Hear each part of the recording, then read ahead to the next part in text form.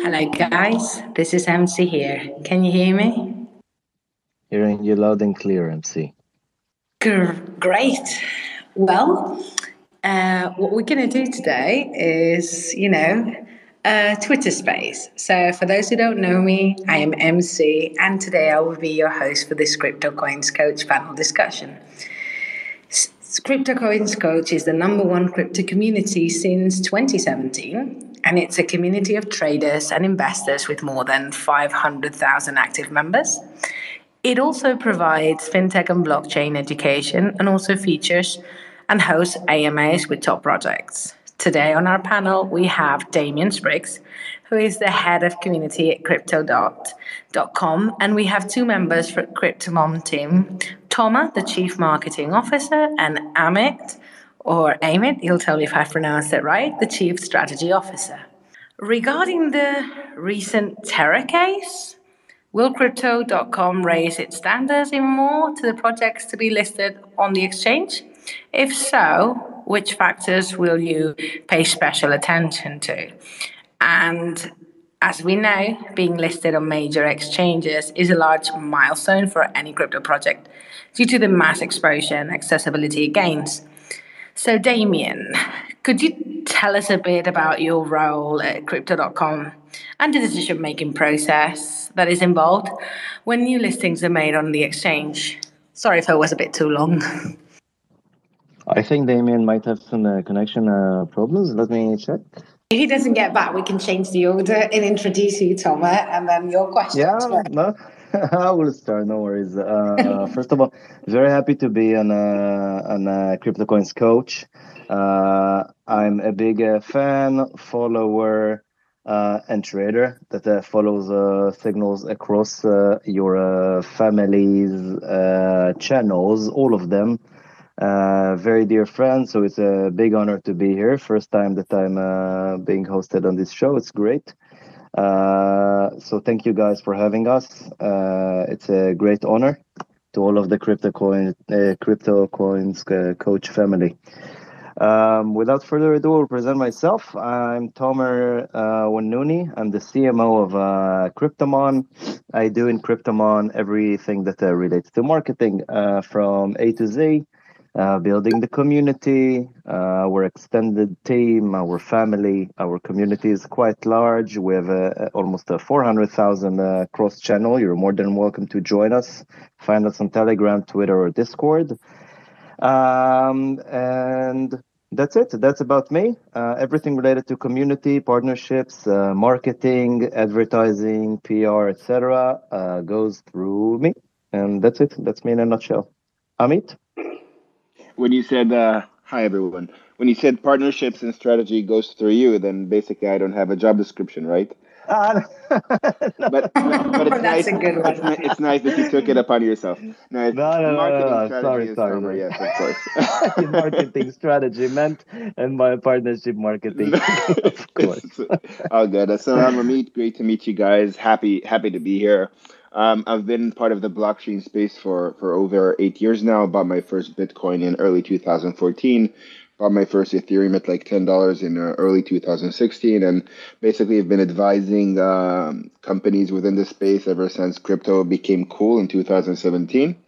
I worked as a token architect in a security token company and a product manager, and also worked in the gaming space in a gaming company called Playtica. Ever since then, joined Kryptomon a year ago as a chief strategy officer when we were really at the beginning of our inception stages.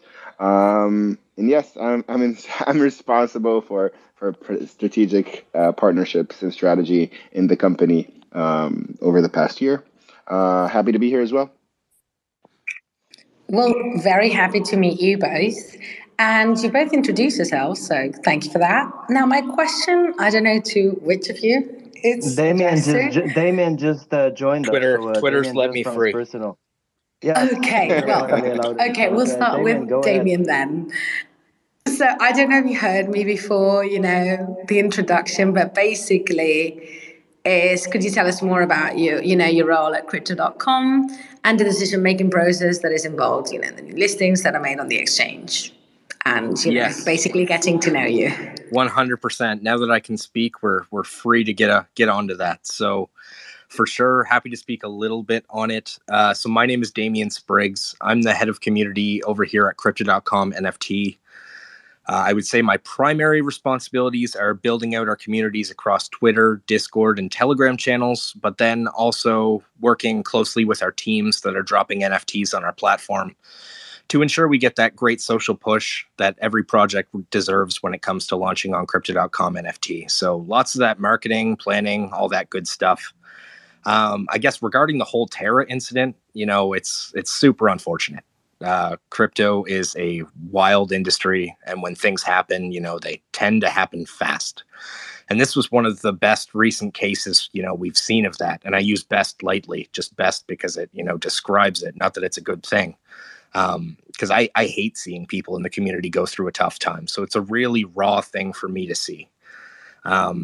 And I guess back to your question, I can't really speak towards the nature of listing coins on the Crypto.com side of things simply because I myself am not personally involved in it. But I can assure you that everything that gets added to our platform is heavily vetted. The security of our users is always paramount to everything we do as a company. So I'm sure that after what happened with Luna, it will simply become a case study to better understand how we can keep our customers even more secure in the future. Absolutely. Couldn't agree more. Now, my next question, and I don't know which one of you can answer this, well, it could be the three of you, is what is your vision behind your project? What is the main aim? Tomer, do you want to take it or should I? Yeah, well, please, guys, take it and I will follow. Sure. So, as you know, crypto gaming as a whole has been sort of on a downtrend spiral over the last few months, ever since its peaks in the end of the year of 2021. And a lot of projects had their peak at the end of 2021 and ever since declined. But I think that in terms of how blockchain gaming is evolving, we basically started with the concept of play to earn, Axie Infinity, and the likes started this concept. And basically, this was directed to a very specific niche of audience, right? This was specifically towards those who are looking to work figuratively within blockchain gaming and basically create some form of income while playing, where the games in themselves weren't interesting enough. The core game loop wasn't intensive enough. The meta game wasn't really interesting. And due to that fact, the audience was basically trying to create some form of income, usually third world countries, Southeast Asia. And this was basically blockchain gaming. And this was the whole vision. You create some form of breeding mechanism, and people basically breed. And those that breed, basically, this creates an income to the company, and they distribute it back to the users, and so on, creating this feedback loop. And ever since Axie Infinity started, it took a significant time until it basically became a positive feedback loop. However, it's still a loop, and it's basically dependent upon people actually breeding. And when the NFT hype of gaming sort of died down, then basically no one was breeding anymore, and rewards decreased. And the games themselves weren't interesting enough for people to keep playing them, even though they weren't creating some form of significant income. Due to that fact, play and earn was the second stage of blockchain gaming. And in that particular instance, they understood, and of course we understood that as well, that when you create a game, you need the game to be immersive and interesting for the users, for them to play, while also creating some form of incentivization from the monetary perspective for them to stay engaged within your game. So it's not putting the money first, it's putting the game first and money second, where in play and earn, it was money first, game second. Now, when we launched, we had our listing, our IDO in August, late August, and we were the first in the crypto space to coin the phrase play and earn, because this was never our focus to create some form of Axie Infinity-like model, right? Our focus was creating a great game that people enjoy, and we have around 450,000 community members today, and we have a lot of early adopters that are fully engaged within our project, and they're basically playing the game today, breeding as well, because the breeding is already live, and are waiting for the next stages of the game because they want to be part of the Kryptomon universe. And those are like our target audience. It's not like third world countries, Southeast Asia, looking to create a sustainable income from gaming. Our focus is people that had like the fire of Pokemon in them when they were younger and they want to immerse themselves within this type of world that is similar to it, definitely not identical. And basically adding new layers on top of it every single month. So that's basically our vision as to what Kryptomon should be. Well, thank you very much for this amazing introduction. Anything you'd like to add? Really long. Damien or Thomas? No, I have nothing to add. Well, Amit basically said it all, said it very well. Nothing on my side. Absolutely. I think Commits just doing too good a job. We might have to cut him off. That's true. Now, I wanted to ask you, about Nine Heroes, a Solana blockchain-based, play-to-earn game. It has announced the closing of its $7.5 million strategic investment round at a valuation of $100 million last week. Crypto.com, if I'm not mistaken, is among the investors. And we've noticed that Play to Earn and Move to Earn gaming projects appear to be amongst the first ones recovering from the recent market massacre. So, does Crypto.com consider such projects as the future of the blockchain and NFTs, or do you have like a different vision? Yeah, nice. I mean, that's good to hear. Again, I can't speak to the specific, project because I'm not directly involved with it, but I can let you guys know that, gaming and NFTs truly go hand in hand very well. I think that we have a focus on bringing more and more gaming-focused drops to Crypto.com NFT. One, because games can allow a whole new degree of utility and usability, playability to your NFTs. Digital collectibles are great and they make a lot of sense in a lot of different situations, but building games on top of NFTs allows us to interact with our NFTs in a way like never before. It allows us to grow them, to train them, to power them up. And then if you want to go ahead and sell that NFT at the end of the day, you're selling your progress and your effort towards that game that might have otherwise been completely lost in a traditional gaming sense. When you buy the new Call of Duty game, you certainly don't get to keep all of your guns and skins from the previous game because they want to sell you brand new ones, right? But with NFTs, it makes sense to bring your progress along to, wherever the game world is headed. But basically, there's 100% a reason we're focusing a little bit more on the gaming side of things this year. And that's why we're going to see a lot of cool gaming drops coming through like Kryptomon next week. I personally feel that it's where the focus of NFTs is trending. And our company as a whole is definitely not going to get left behind in that race. Well, I can only congratulate you on your development and your future prospects. Anything you'd like to add, guys? Well, we agree with Damien regarding everything he said. Well, NFT gaming, it's giving an NFT utility and making sure that your progress in the game goes with you to wherever you go and making the digital asset actually yours so you can trade it and you can sell all of these, so to say, hours that you've invested in the game, developing your character, developing your world, developing whatever, is definitely the future of gaming. And we definitely, of course, very honored to be of the first that are doing such a sale, a drop on Crypto.com.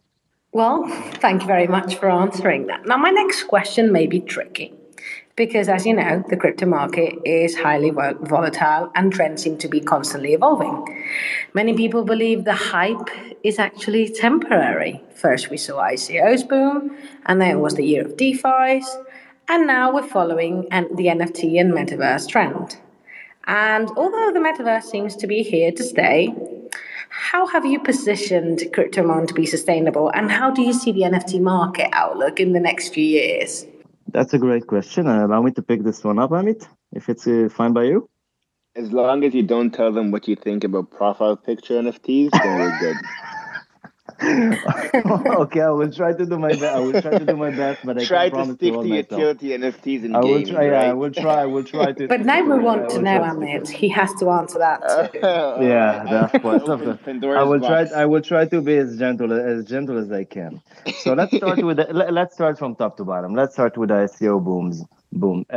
First of all, I'd like to say maybe this is not the most popular answer that you guys are getting on your show, but yeah, I think that we are in a bubble. We were in a bubble, and I think that exactly like the ICO boom, exactly like the dot-com boom, many investors got a little bit confused from all of the noise that is happening in the industries. People are investing money uh, out of ignorance because they don't understand enough what they're investing in. It creates a lot of opportunities for rug pullers, and it creates the perfect environment for a bubble. But, and here's the but, out of all of that chaos, out of the dot-com bubble, Amazon rise, eBay rise, Microsoft, Intel, Cisco, Booking.com, Expedia. I can keep on going. So from the ICO bubble, let's call it, back in the day, that we were experiencing the same thing that we experienced in the past, out of these, many amazing projects also emerged, right? Like most of the blockchains that we are using today started, guys, as ICOs. A lot of the projects, like the older projects that we are using today, have started as ICOs. Most of them today, even though the crash came upon us and the markets were completely wiped out of value, most of them today, to most of them, you will go back and you will beg just for the opportunity to buy at the top of the ICO bubble, right? Exactly like buying Amazon at the top of the dot-com bubble, which is made about how much? 2000x from there. So we are definitely in a scene that we're experiencing a lot of misunderstanding, a lot of rug pulls, and a lot of chaos in the industry, which leads to stuff like the Luna crash and UST crash that even the best of us, the most sophisticated of us, got hurt from because opportunities were there and just people are using them. So yeah, we had it was the year of DeFi's. We saw a big boom again, biggest DeFi's and the best ones will probably they'll probably keep surviving. They'll probably keep thriving. Now we have the NFT and metaverse trend, and you are completely correct. So out of all of that chaos, the strong ones, the high quality ones, will prevail, and they will get stronger, and they will become the future of this industry. That's my opinion regarding the chaos and the misunderstanding that is ruling the markets at the moment. All of the confusion, let's call it. Now, how Kryptomon protects itself and its investors from it? That was a very, very good question. Unlike a lot of projects, Kryptomon does not raise equity, does not raise funds by selling tokens. We have sold equity. Actually, it's not a secret now. Our CEO just wrote a letter about it on our Medium. You can find it there in our Medium channel. We've just closed a huge Series A fundraising round where we sold equity without selling one token, not even one token.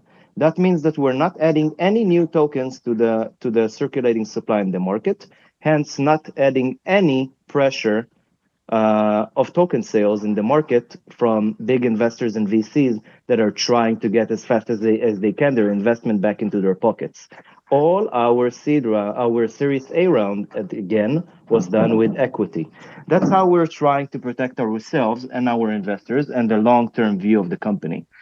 Theoretically speaking, even if we're going to winter now of 2 years and not one token will be sold, and our token will go to somewhere where Luna is, theoretically, company will still continue going.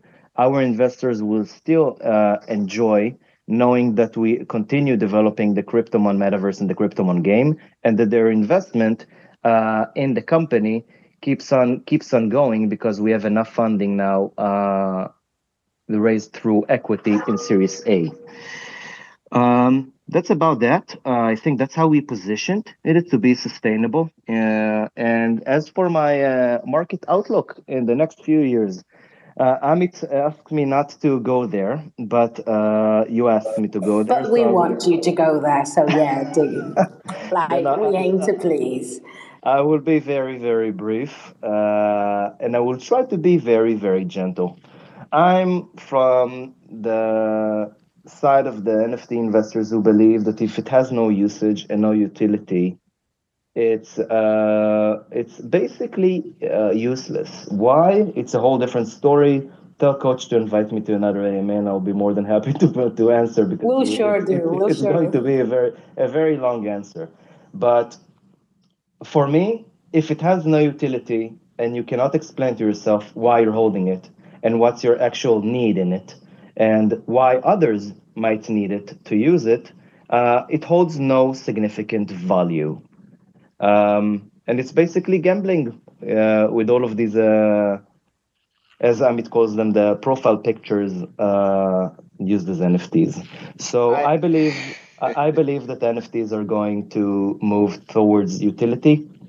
Each NFT project is going to try to get as much utility as it can for its NFT in order for people to use it and enjoy it, and not only collect it as digital items, so to say. Because at the end of the day, guys, let's not forget, this is just proof of ownership, right? With an NFT. Your driver license can be an NFT issued by the government.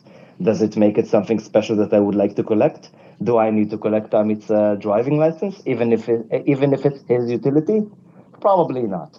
Then that's what I think about it. But again, sorry for the long answer. That's what I have to share, Amit.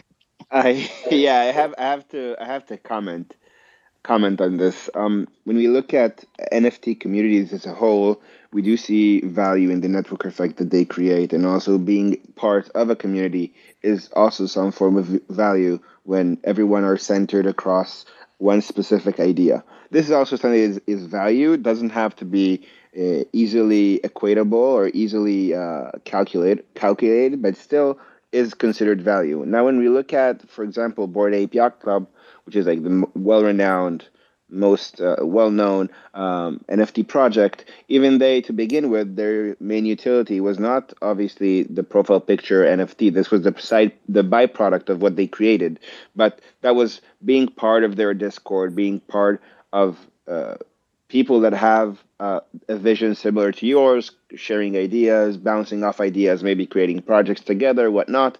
And then also they understood that that might not be enough. So they moved to a lot of different things. For example, they created the mutant. Mutants were the second one.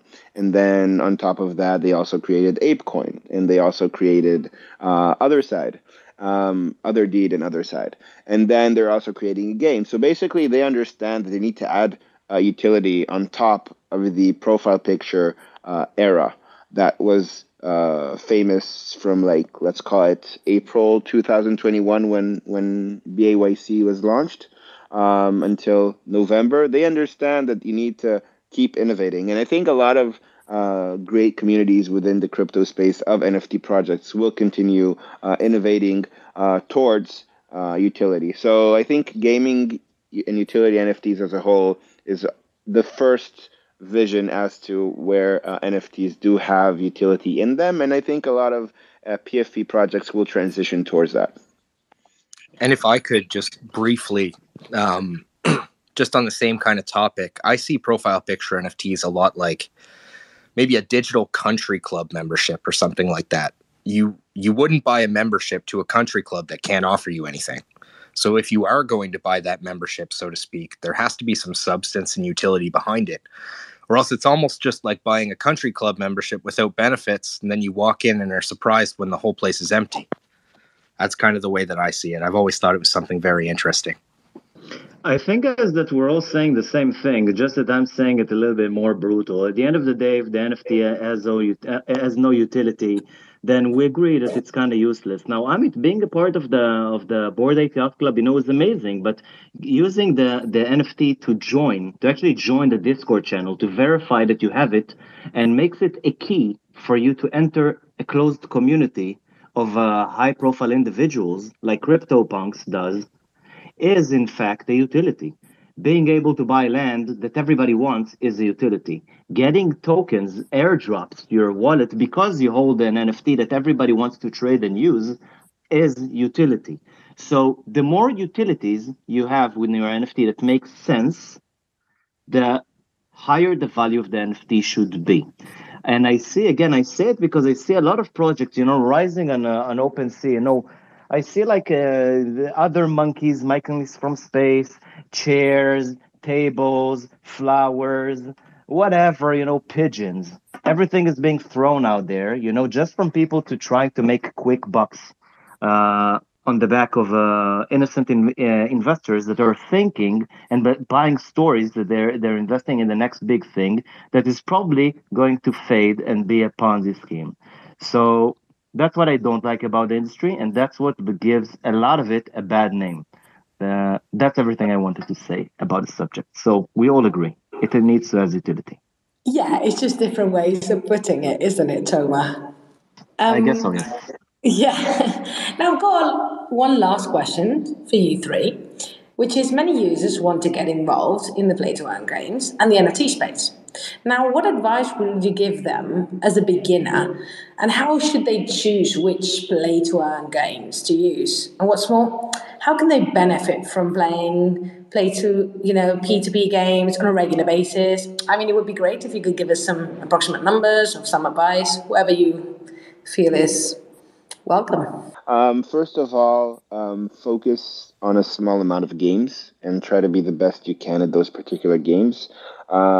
Second, choose games that you like and not games that you play just because they're hyped right now. Choose the games that, if I'm, for example, a first-person shooter player, I'll focus more on first-person shooters. If I'm more in strategy games, if I'm more in sports-themed games, then focus on what interests you. Also, understand what is your core, let's call it core belief within gaming and crypto. Are you looking to expand as a player, or are you looking to create some form of income? If you're creating some form of income, then it doesn't really need to be a game that you're really engaged and interested in. However, you need to remember that the current ecosystems within gaming and token economies within gaming and crypto aren't really sustainable. So even if you find a game that is interesting and it creates a significant yield in the beginning, it will definitely not create significant yield in the future. So try to choose your projects and the games you focus on those that are most interesting to you. And also choose strong companies. When you're investing in tokens of companies, and I've been to all the booms, right? You said ICO booms of 2017. We had like tokens like Peercoin much earlier than 2017.